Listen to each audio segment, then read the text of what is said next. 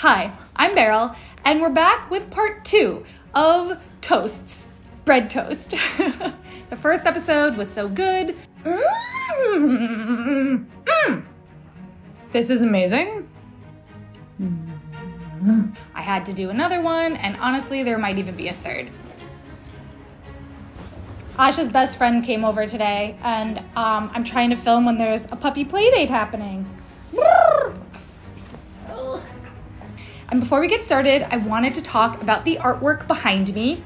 I've decided moving forward that all of the artwork that you guys see is going to be from artists from this community. So the art that you see today is all by a Chilean illustrator who goes by the name Anemone. Her real name is Masiel. I'm very excited. I love supporting artists. I love artwork. I'm going to be leaving all of her information in the description box, her store, her Instagram handle, so you can follow her. With that, let's eat toast.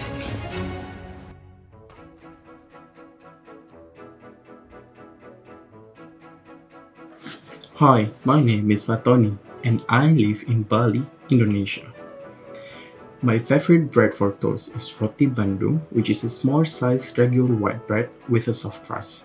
And my favorite filling is choco cheese. For the chocolate, we are commonly using chocolate sprinkles. Yes, sprinkles. And it is combined with a processed cheddar cheese.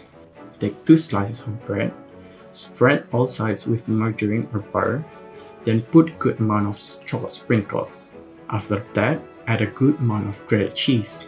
Then drizzle some condensed milk to make it stickier, and then top it with another bread and grill them like you grill a grilled cheese sandwich. For me, it is such a lovely dessert with a combination of sweet and savory which balance each other. And it is also very close to my heart because it reminds me of my childhood a lot. Roti bakar is a very common dish in Indonesia, and it is sold as a street food. And it is so good that it could fulfill your sweet tooth cravings. And I kinda want to order one. Roti bandung. Honestly, this is the first thing I've eaten today, and this feels like the way to start. Sprinkles and cheese.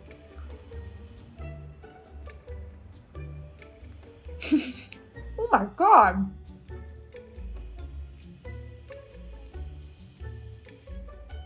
Because I've done quite a few of these cheese with dessert things now, this combination makes perfect sense, and holy... I mean, if there ever was a perfect dessert toast, this might be it. It's funny because it is like grilled cheese meets the concoction of 5-year-old me. Where I can imagine when I was younger, I would have been like, put some sprinkles on that. And my mom would have been like, absolutely not. And here I am. Who's laughing now? I think one of the things that does make this so good to me is the cheese. If it was just sprinkles and it was just chocolate toast, like, yeah, it would have been fine. But adding the cheese gives you that like side door salty. But like that's what it is, and I really like it.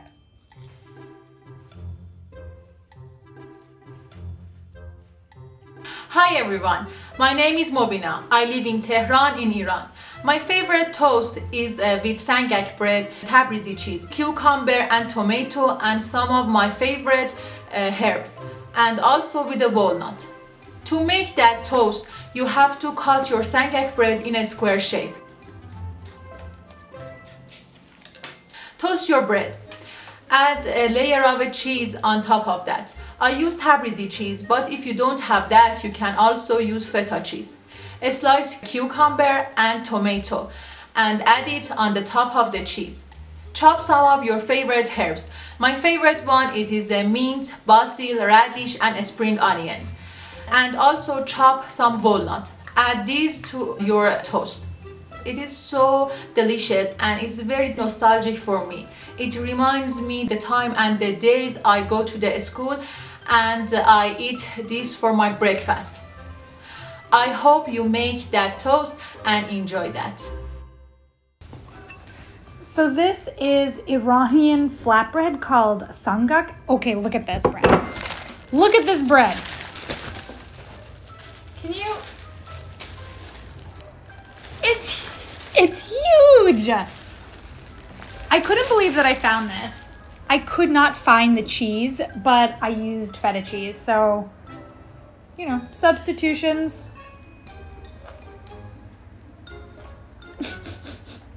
Okay. I mean, yeah, it tastes like a garden. I'm gonna try the bread. So the bread has like a really strong sesame taste to it. And it's spongy. I love the amount of fresh herbs in this. It is just so welcoming. Like, you eat it and it brightens your whole mouth.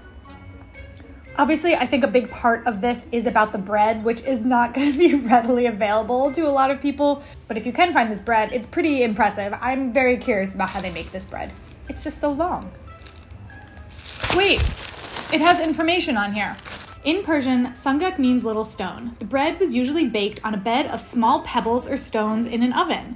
Sangak bread was traditionally the bread of the Persian army. Each soldier carried a small quantity of pebbles which, at camp, were brought together to create the sangak oven. They would bake the bread for the entire army. Wait!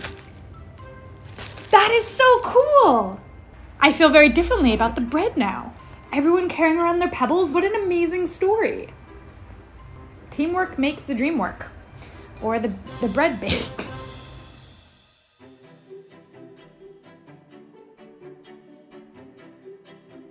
Hi, my name is Belén. I'm from Buenos Aires, Argentina. And my favorite toast is white bread with butter and dulce de leche. Dulce de leche is a sweet caramelly spread that is very popular here in Argentina and in most of Latin America. We have it with everything. You can find it everywhere because we just love it and we are so proud of it. So first you toast the bread, then you spread some room temperature butter on top, and then you add a nice thick coat of dulce de leche on top. This is a staple toast for breakfast and snacks in Argentina, and we usually have it with coffee or with mate, which is an Argentinian beverage. Dulce de leche is delicious, butter is delicious, and bread is delicious. So this just goes perfectly together.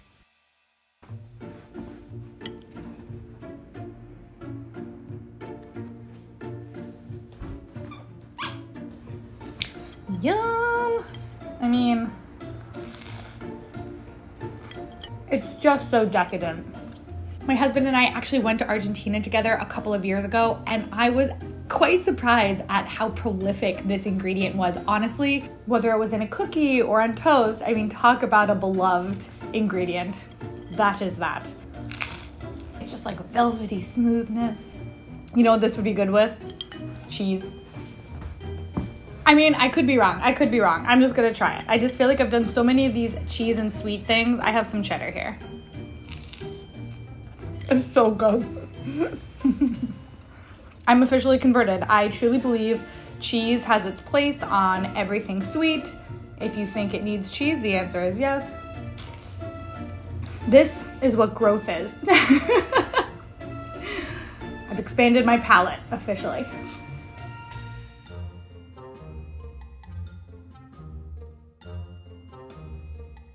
Hi Beryl and hi everyone, this is Beryl from Jordan. My favorite kind of toast is not a new thing. It is very common in the Middle East, especially in Jordan, Palestine, Lebanon, and Syria. It is mainly our beloved za'atar. So my favorite toast basically includes za'atar, olive oil, lemon, mint leaves, tomatoes, cucumbers, and pickled green olives. You need to mix some za'atar with olive oil to make a fairly thin paste. You spread it over one piece of bread. So you need to spread some lebanese on toast.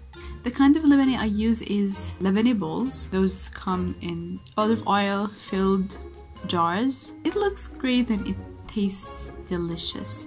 It is more salty. Then you cut some cucumbers, tomatoes, and olives. And you get to use some whole mint leaves, and ta-da! It's just delicious, it's savory, and it is perfect for dinner. We always have za'atar sandwiches, za'atar menakish on Friday mornings, or in cold weather we gather together and we have za'atar.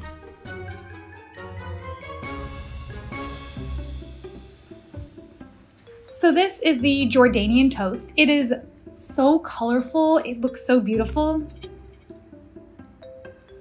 Oh my God.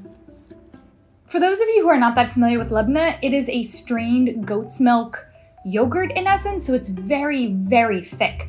You could kind of make it with your own yogurt if you just strained all the water out of it. It has so much flavor, and it's honestly one of my favorite things. This is just like so fresh, so fresh. Za'atar has this really beautiful flavor. It's a spice blend of like oregano, thyme, sumac, marjoram, sesame seeds. It's very distinctive and just so good. You can put it on bread. You can do a lot, but traditionally it's put on bread. That big tub of za'atar that I have, my sister brought it back for me the last time she was in Jordan. And if some of you know, some of you don't, my sister has a nonprofit that she operates out of Jordan. I will leave a link to it if you want to help support it. We have za'atar on a lot of things in our household. You guys have asked me a lot if some of the foods that I eat I incorporate into my daily eating life. This will be one of them, like 100%. It's so good. Plus now I have that big jar of labna, so kind of have to.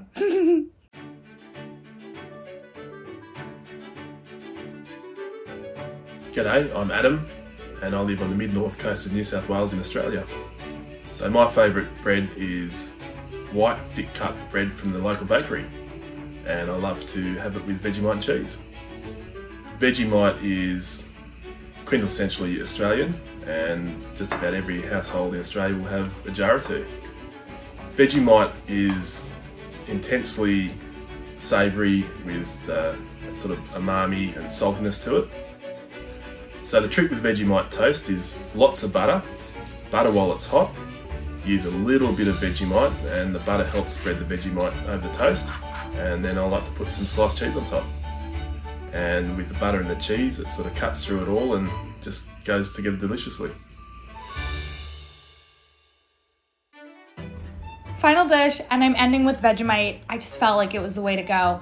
Vegemite's one of those ingredients where I kind of feel like its reputation precedes it, and it's known for being, you know, like, maybe it's not for everybody.